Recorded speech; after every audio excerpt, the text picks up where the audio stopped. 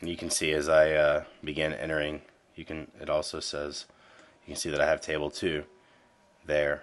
So there's tables listed within this list.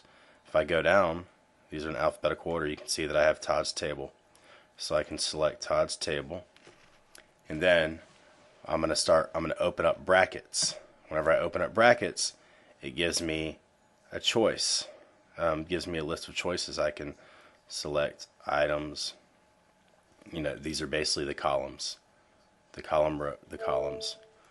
I can select in my brackets quarter 1, quarter 2, quarter 3, quarter 4. And then of course this says quarter 42. I have to go and change that. That would be total. Then you can see there's all, hashtag data, headers, totals. If I were to select quarter 1 and then close my brackets, now you can look up here.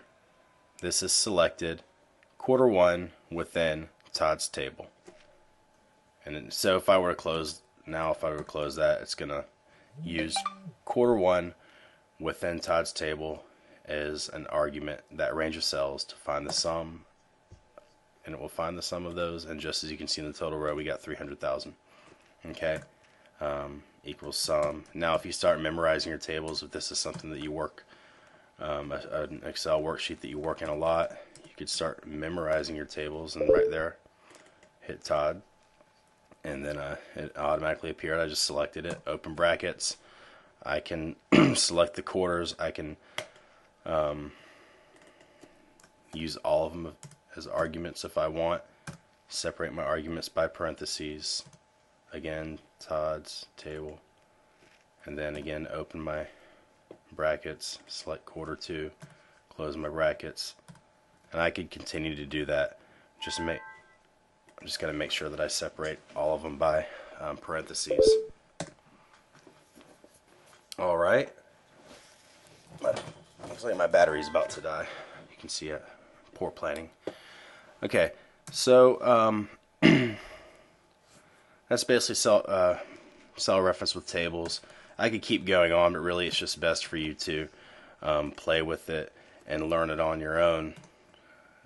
That's a lot of how I learned how to use Excel. I guess I'll do this a little bit more just so you can see some examples. Okay, open the brackets. If I were to select all, that's going to select the entire table. Got to close my brackets. And it's going to give me the result of all. It's going to give me the sum of all quantitative data that's in the cell.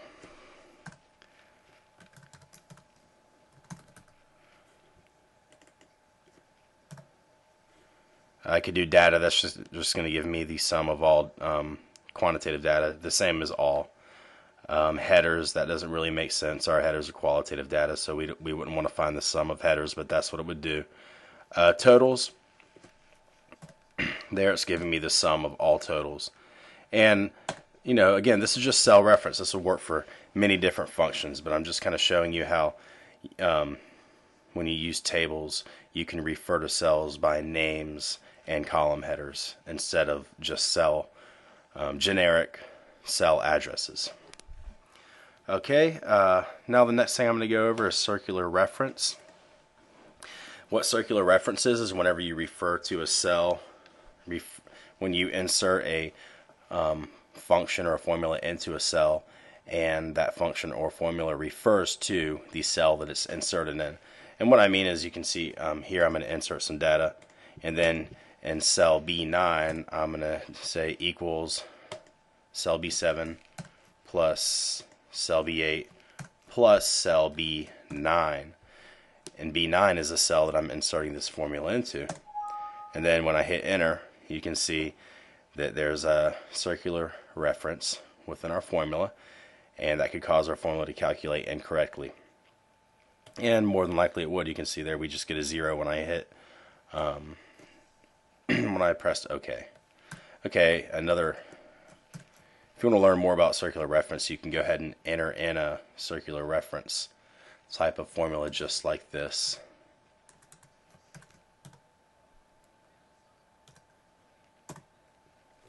I'll do it over here.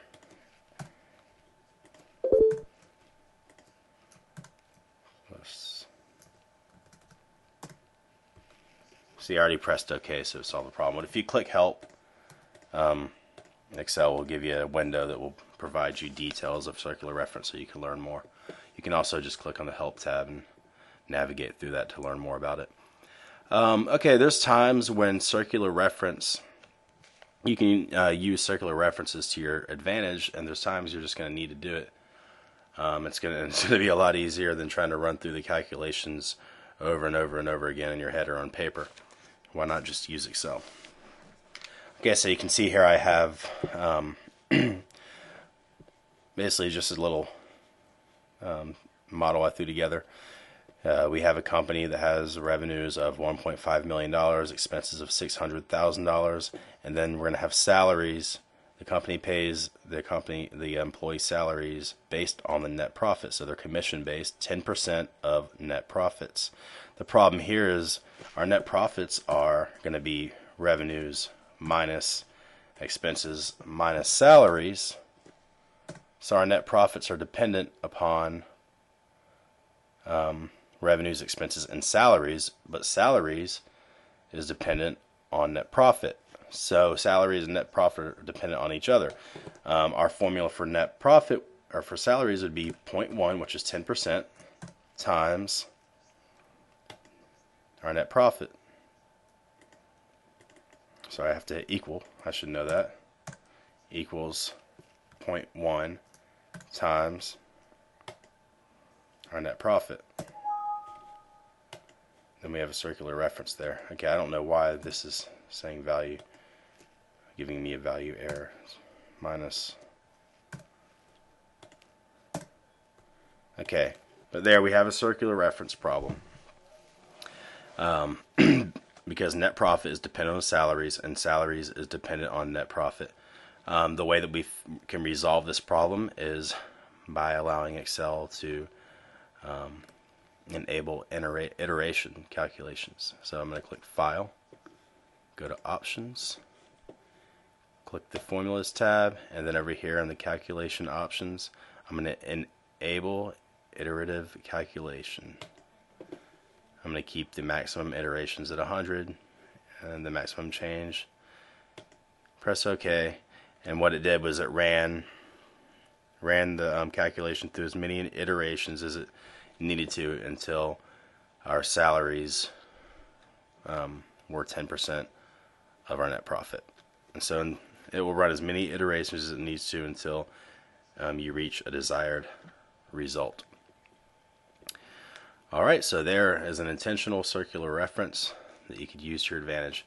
Okay, the one other thing I'm going to cover, and just kind of winging this part of this tutorial, you can refer to cells within other worksheets and other workbooks. So you, here I'm going to insert a formula into cell C6 there, and then I'm going to click on a different tab and refer to that cell plus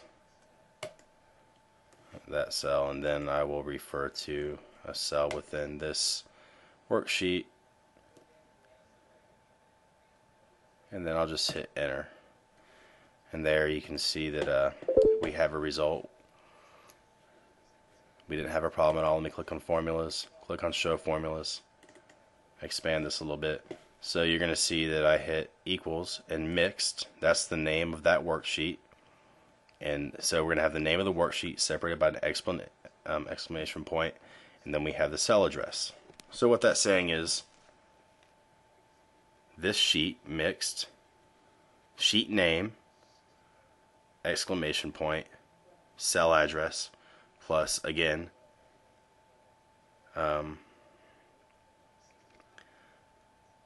plus this is within that cell Todd's table, totals, so it's referring to the table. Even though we went to a different sheet, this time it didn't even have to specify the sheet because it was a table, and Excel knows that that table is within that sheet, so it didn't even need to specify it because it's within a table. So plus Todd's table, and then of course the brackets, which we went over earlier, totals, the totals and Todd's table,